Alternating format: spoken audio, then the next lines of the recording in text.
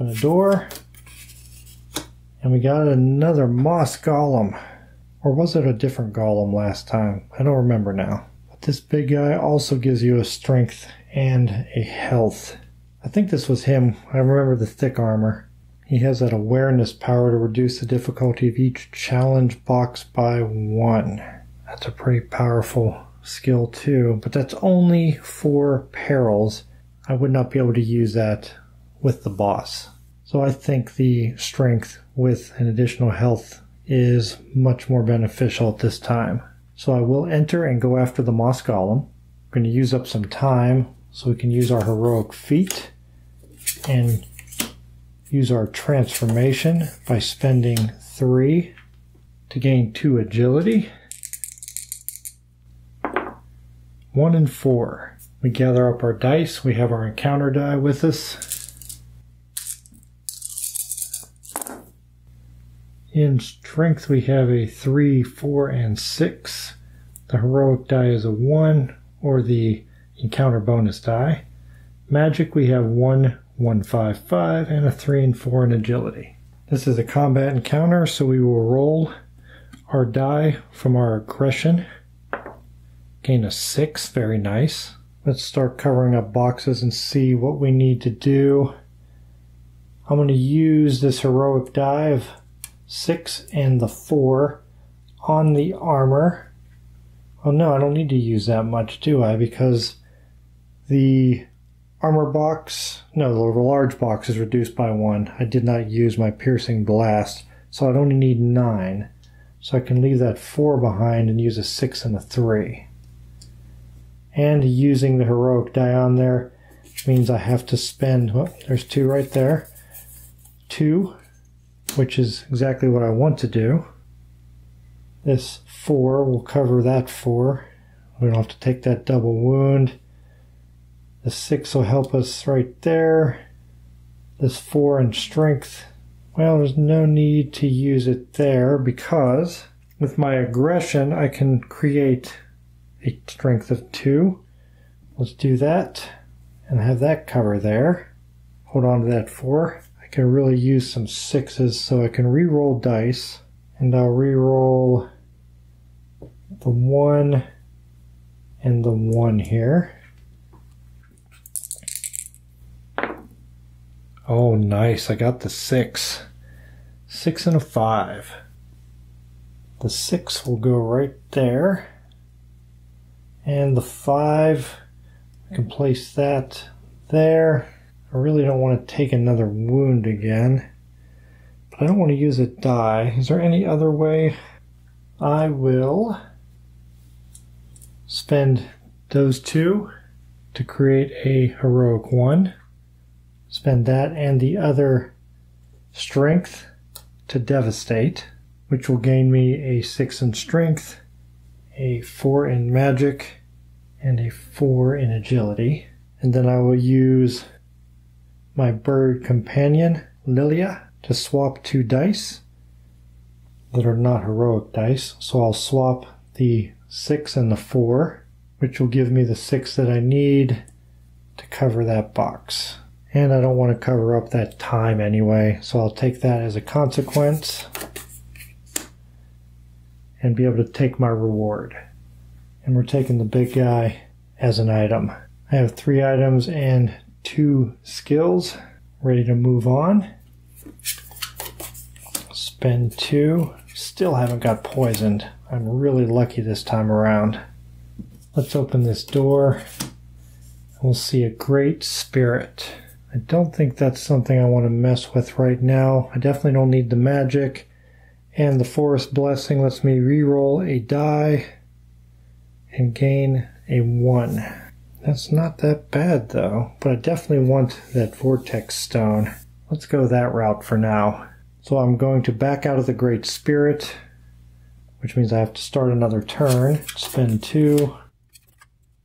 And if I enter this time, I have to do something, and I want to take the item. I'm going to have to roll good, but I have my encounter bonus die this time, so let's enter the vortex stone and try to stabilize the aura.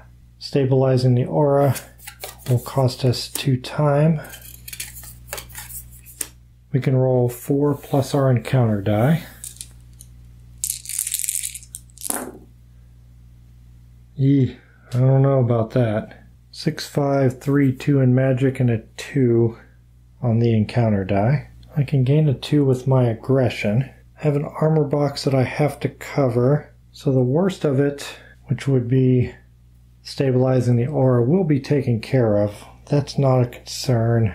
I don't want to use a potion when I only have 1 wound on me and only 1 potion right now. I'll spend the 5 to cover the armor box first, like I have to.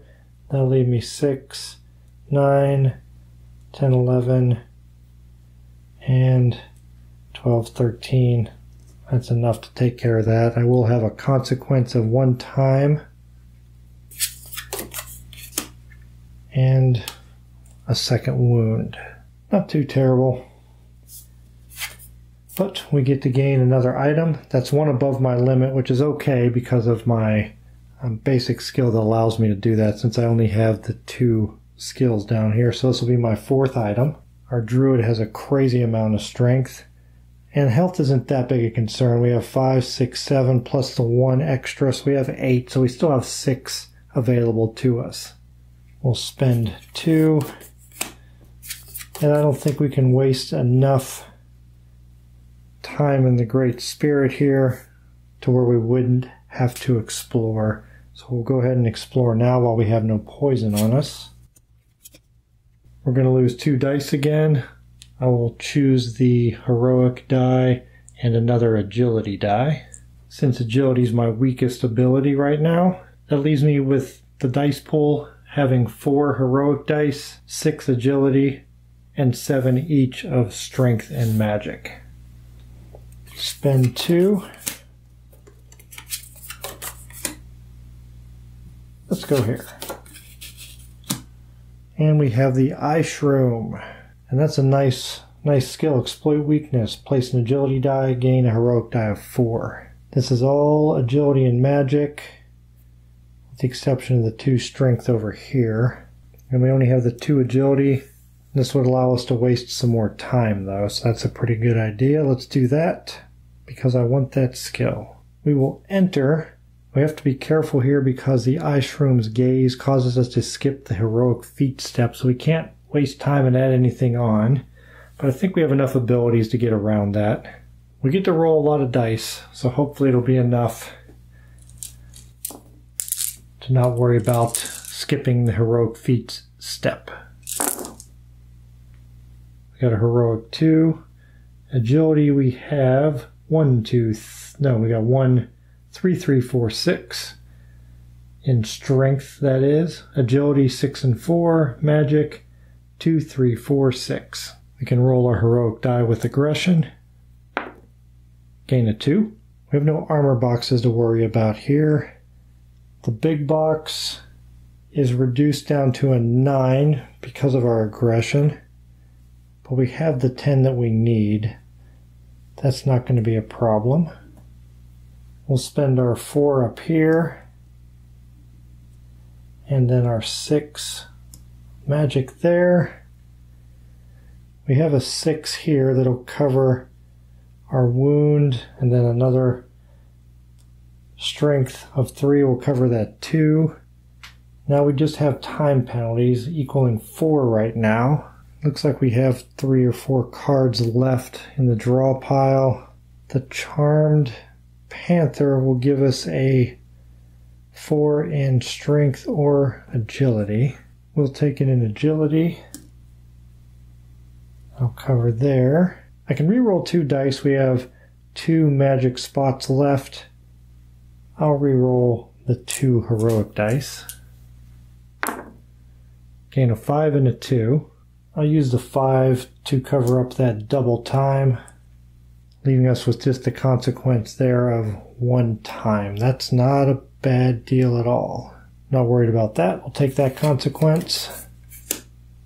Definitely want to take that exploit weakness skill. We're maxed out right now for level 2. We have our 3 skills, and we have 4 items, so we can't add anything else without swapping stuff out. We'll explore further. well, I don't want to say explore. I'm not exploring. I'm spending 2. And then we have another poison cloud. And that doesn't have anything that I really want. I could spend 3 with that ability of spark to roll a magic again, then increase it by 2, which means it would be at least a 3 again, no matter what. And I still need 6 if I were to level up again. Is it worth trying it to level up? I'm going to skip it. I'll go ahead and flee. Spend 1 and 2 time. Maybe I'll enter the Great Spirit now that I have so much strength and take the Great Spirit as experience. Let's do that. Let's enter and try to struggle free. With 5 strength dice and an encounter bonus die, I should be able to do this.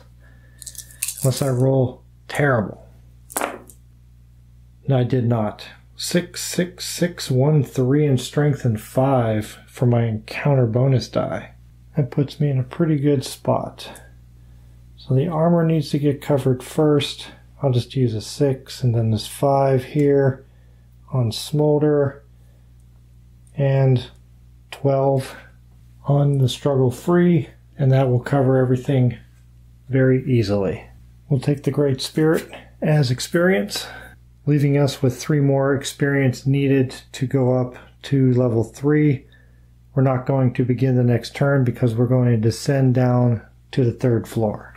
Give our deck another mix. Now here on the 3rd floor we have Raining Fire. Heroic dice cannot be placed on this card. And now on the peril we have the added box of a armor 3. And on the combat encounters we have an agility box of 11, which is not good for us because we only have 2 agility. But the Charmed Panther will give us an agility of 4 during combat encounters, and our aggression can give us an agility of 2. We also have Devastate that can give us an agility of 4 also, so we're not in too bad shape. So far we have not gained any poison, so we never had to worry about a poison resistance check when we're exploring, and we're going to explore again now. And once again, I had no poison on me, so I don't have to worry about doing a resist poison check. We're on our 3rd floor. The boss is just below us. And we have a rune circle. It's only worth 2 experience. The swiftness aura would give us an agility, which is nice considering we have this agility we have to deal with here on the Smoldering Ruins Raining Fire section. But I don't want to swap out any of these. So I'm going to leave that alone for now. Not enter. Spend 2. Open a Vine Trap. Also only worth 2. I was hoping to find something worth 3 so I could level up. I am not going to enter the Vine Trap. Spend 2 again. Oh, the Great Spirit is worth 3. That's what we want to do then. We'll do the same thing we did and we'll try and struggle free from the Great Spirit. We will enter. To make sure we're successful and to waste time, I'll use my heroic feat when entering. Spend 3 to roll 2 strength. Gain a 3 and a 4. Now I can roll my 5 strength and my 1 for my encounter bonus. Those numbers look pretty good. 1, 1, 4, 5, 6, and then the encounter bonus is a 3. Looks like we'll be safe. We need a 3 and a 4 for the armor boxes. And we have a 5 here to take care of Smolder. And a 6 and a 4. We'll cover that 10. No problems at all. Choose to take the Great Spirit as experience. That will be 3, 6, 8. That's enough to level up. Leveling up will gain me an additional potion, which means I can remove 1 of these wounds. Still only have the 1 encounter bonus die, but now I can have 5 items and 4 skills, which I'm at 4 and 3. Let's move on. Open